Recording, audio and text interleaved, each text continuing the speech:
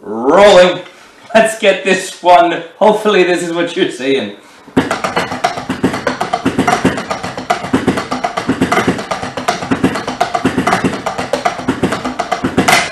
There we go. Hello Drum Nerd family. How's it all going out there in wherever you are? In wherever you are.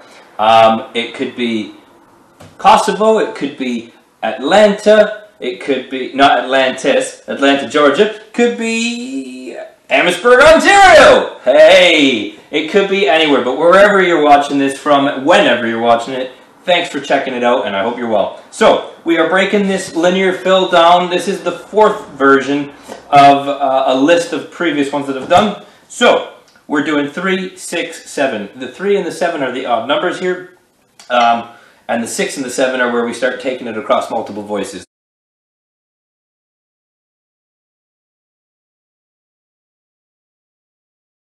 So the 3 is very, very standard, very basic. Kick, right, left. Now for all my lefty guys and gals out there in the drum community, just turn this around in that you'll probably be playing it with your left foot as your bass drum and then your left to right. But for all intents and purposes, kick, right, left. Kick, right, left on the snare. Kick, snare. Yeah? So just hold that down, get that worked out and under your belt before moving on to the next bit. So, the next bit is the 6, and that's where it gets a bit spicy because we take that from the snare onto the rack. So we're going right, left, right down onto the floor tom, ooh, hello, and left back on the rack tom before doing a double kick on the kick. So, right, left, kick. Rack, floor, rack, kick. Rack, floor, rack, kick. Yeah?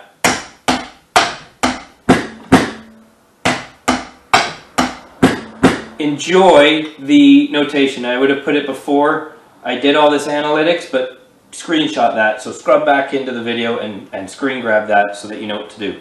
Now the 7 is where it gets again a bit exciting, but it's a bit odd and uncomfortable because you're closing it out. You're not fully finishing. It feels like you've gone, obviously you've gone a bit more than the 6, but you've just gone shy of the 8. So your body might be fighting you there a little bit to close it or to not go too far.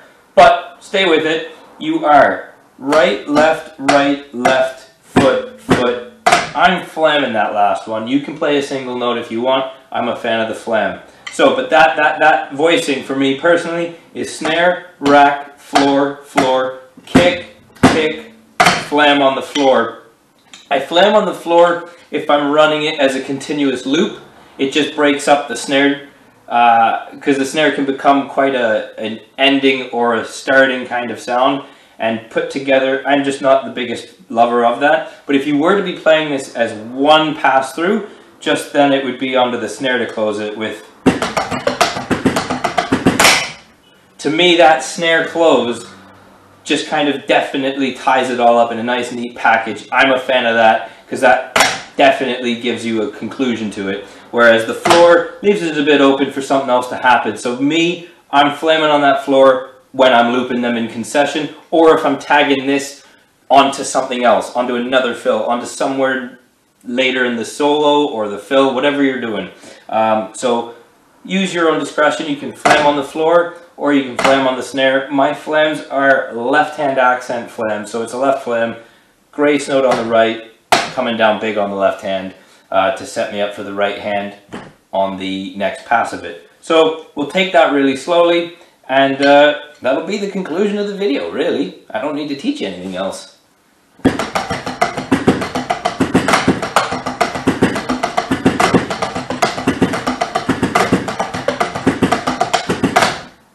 Right? That's all there is to it. That's all there is to it. It's going to take a bit of time to get your foot working in the space between the hands.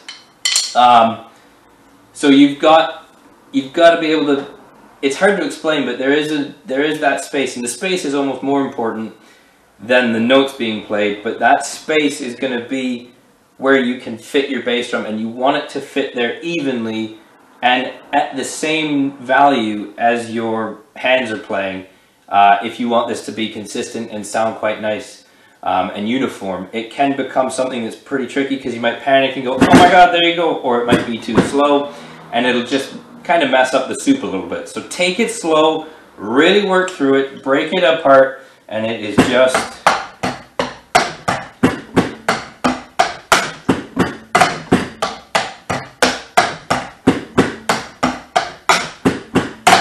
That's all there is to it. Again, scrub back, grab a screenshot of the notation that'll be on the bottom there, and that's all. That's it, that's all. You know, there's nothing else I can teach you here. I've been doing a lot of filming for the band and lots for this channel, so I apologize if I may seem burnt out right now. But yeah, I'm gonna get this done, get it edited, probably jump in the bath. That's what your man Colin likes to do. I like to take a bath. What are you gonna do? You know, that's all there is to it.